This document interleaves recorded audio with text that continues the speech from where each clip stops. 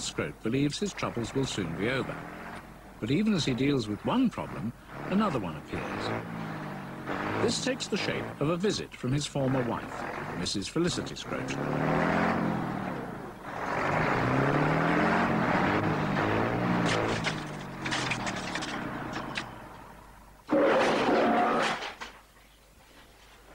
She's had the fridge away. Oh, she's taken the microwave as well. Cow. Yeah? She's taken the amp, right? Look, she's taken the amp. She's left everything else. Cheers. Why didn't you bloody tell me? You saw the van. Now stop. Can we stop this now?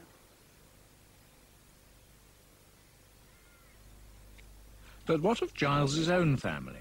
Why no word from his 5 identical brothers? We know already that on their 18th birthday there was something of a falling out. The thing is that I was responsible for booking the hall and making sure there was enough glasses. Nothing else. Don't know why they blame me. So, the reason 6 identical children grew up, then grew apart, remains a mystery.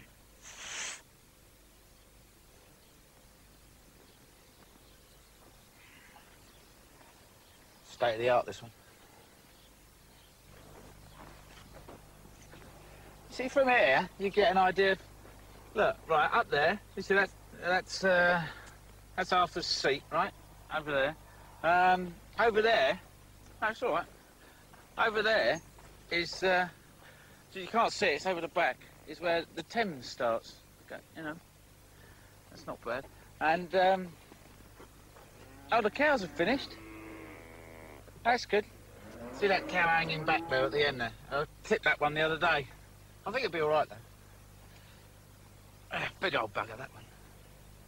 What I'm doing here is, because of the potatoes and the crows and all that, I bought this state-of-the-art scarecrow. I'm not quite sure how it works. I tell you, it's brand new. Not many crows, you see, it's working on... Oh, no, look. Here we go. We need to put a... That's what you do. You got to put a stick in the back.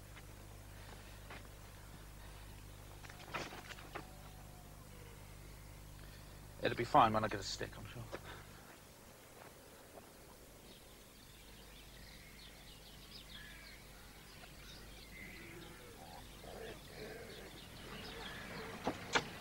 It's locked that side. It's Thursday, and Giles has decided to put his immediate problems to one side and spend a day of rest and recuperation at the Bath and West show.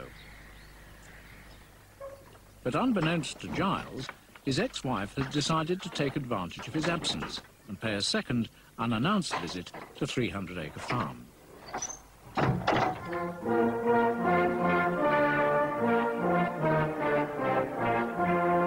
This is my patch, really. This is my territory, my ground. All the farmers, we all get together, you know. All right? Yeah, I know a lot of people here. Oh, hi, how you going? Oh, no, I don't know him, no.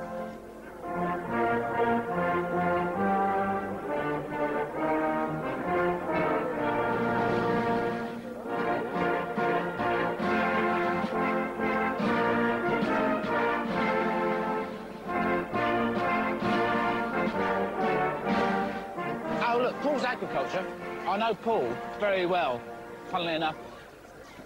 I tell you, you'd like him. If we could, hello there. Is Paul there? Paul who? Paul, is he there? Mr. Paul? Yeah. No.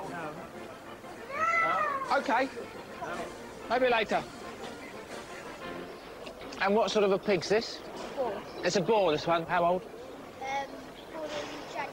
Yeah, it's about January this one was born. And how much did it cost?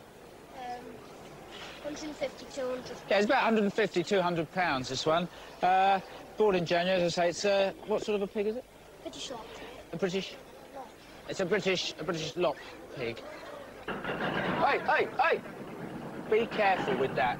farm machinery. Just be careful, all right? You come unstuck. You don't know what you're dealing with.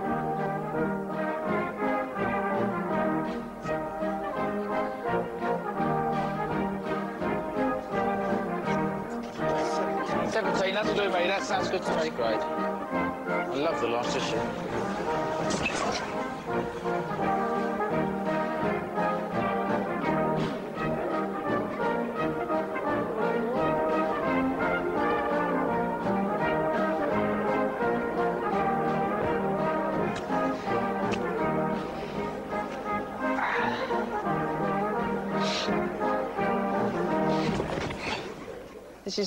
I reckon this is like a sort of a weekend combine harvester. No, look, what's this picture here? There's a man getting in it. So, that'll be for, you know, sandwiches or something. This is actually what I'm after. One of these things that collects the grass and then spits it all out. This is for collecting grass, isn't it? Yeah. How much is that? Working out my colleague. About 7.5, I think, about 7,500. 1,000? 7,500, yeah. Is that sort of wood tax or? Yeah, we could throw in the road tax. Full tank, all that. Well, I suppose we can arrange that, yes. You haven't got a tractor I could borrow, have you? Even on Giles's day off, the bad luck that has dogged his farming career finally catches up with him.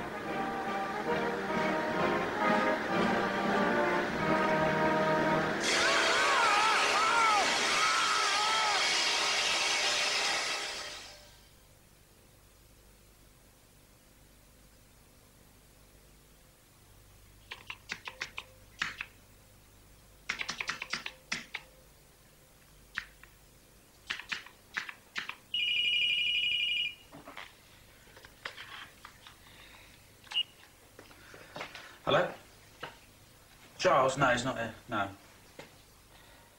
The tow truck, yeah. Yeah, I know, yeah. He's not, no, he's about 2 weeks, I think he's away for. Yeah. Yeah, all right, I'll tell him, yeah. Yeah, and if he doesn't, then, yeah, all right. No, I'm looking after the place for him, pal. OK, yeah. I'll tell him. Cheers.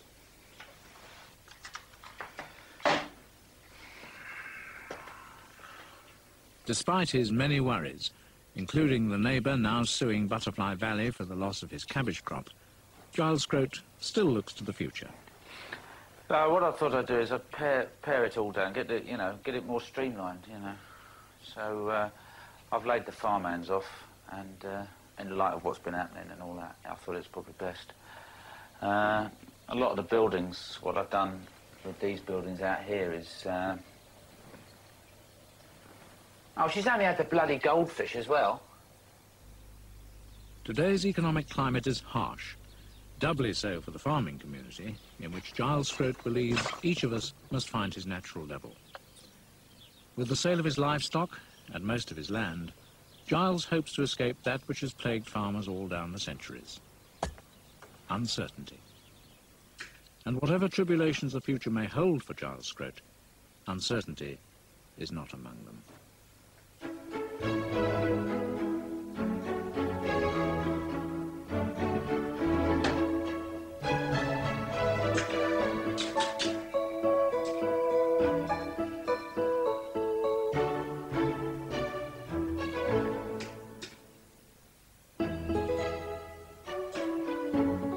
Next Thursday, it's the turn of the last and most promising of the Scrote sextuplets, Tarquin Scrote, at 11:45.